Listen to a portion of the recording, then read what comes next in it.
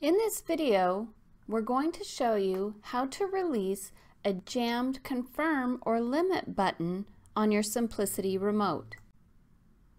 Notice in this shot, the rubber portion of the confirm button has slipped inside the housing of the remote. To fix the button, we're going to remove the back of the remote by first removing the battery. Next, we're going to push up on the bottom of the case to release the back of the remote from the front of the remote.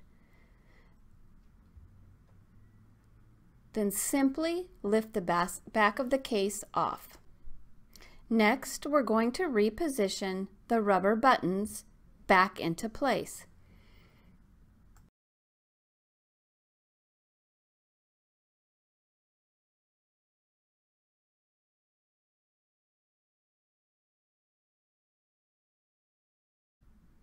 We'll then reattach the back of the remote to the front of the remote and slide it down into position.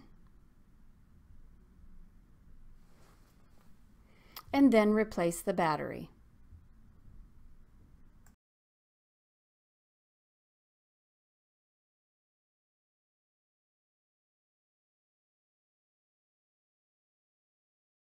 The rubber button depressor is back into position.